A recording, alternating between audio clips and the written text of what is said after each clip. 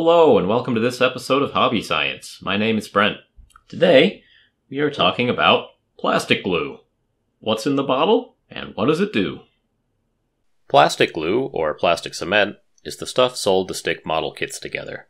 Model trains, planes, ships, tanks, cars, they're all pretty much made out of a single plastic called polystyrene. Polystyrene is durable, it can be injection molded, it holds detail well, it can be cut, it can be sanded, etc., etc. It's a great plastic for models, and that's why all the big model companies use it. These companies also sell glues specifically designed to work with polystyrene models. These glues are designed to be dripped or brushed into a joint, the pieces are pressed together, and when it's all dry, the union is incredibly strong.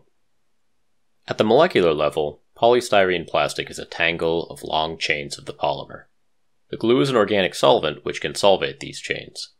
Dissolved polymer chains from the two pieces of plastic intermingle, and when the solvent dries, we're left with a single piece of plastic. So, chemically speaking, what is plastic glue? A good way to find this type of information is to look up the Material Safety Data Sheets, MSDS or SDS for short. These will list potentially hazardous materials in a product, along with rough percentages. These sheets can be a little bit coy for trade secret reasons, and they aren't required to report chemicals with no known hazards, but they do tend to be a good starting point. For plastic glues especially, most of the ingredients are highly flammable, and so most of them are listed. We can find that Revel Contacta Professional is mostly N-butyl acetate. Citadel plastic glue is also mostly N-butyl acetate. Tamiya extra thin cement is N-butyl acetate and acetone. Tester's liquid cement is methyl ethyl ketone, ethyl acetate, and 1-methoxy-2-propyl acetate. This one is N-butyl acetate, xylenes, ethyl benzene, and polystyrene. This one is toluene and polystyrene. This one is D-limonene and polystyrene. The last three in the list were gels, and the polystyrene was added as a thickener. So this is actually a pretty wide variety of molecules. All of the glues work in the same basic way, but some of them have no overlap at all in their ingredients. What all these molecules have in common, though, is that they are all organic solvents. These are liquids with a carbon backbone. Most of them are insoluble in water, and all of them can dissolve materials which water cannot dissolve. Solubility is guided by the axiom of like dissolves like. Toluene, xylenes, and ethyl benzene are all structurally similar to polystyrene, which helps them dissolve it. The other molecules on this list, the terpene, the ketones, and the esters, are all strong, versatile organic solvents, which can also dissolve polystyrene. Another point is that none of these chemicals is particularly rare or expensive. Consumers can find most of these in the paint section of the hardware store.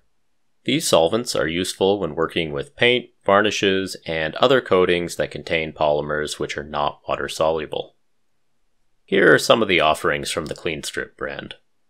At least 5 of these are compounds found in plastic glue. Methyl ethyl ketone, methyl ethyl ketone substitute, which is actually ethyl acetate, acetone, xylene, sometimes called xylenes, because it's a mixture of ortho, meta, and paraxylene, and toluene. I was able to find all of these except the toluene in my local hardware store. Here's a little experiment that shows these solvents dissolving polystyrene model sprues. The first 4 solvents are specifically listed in various plastic glues, while the paint thinner and the mineral spirits were just solvents I happened to have, and they fit into the frame, so why not?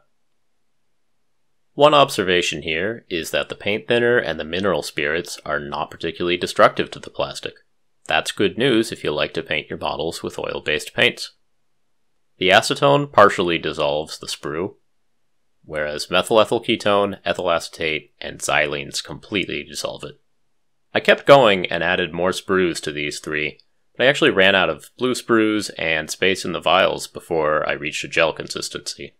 Remember, some plastic glues are listed as containing 25 to 50% polystyrene by weight, so I wanted to see if I could achieve something similar myself. I switched to smaller amounts of solvent and gray sprues, of which I had plenty, and ran the experiment again. look at them go. As a side note, many of these exact solvents are used in spray paints, so if you've ever ruined a model with poor rattle can technique, maybe this experiment helps you understand that experience a little bit better.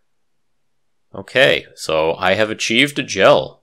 As a quick check, if we let the solvent evaporate, yep, we get polystyrene back out.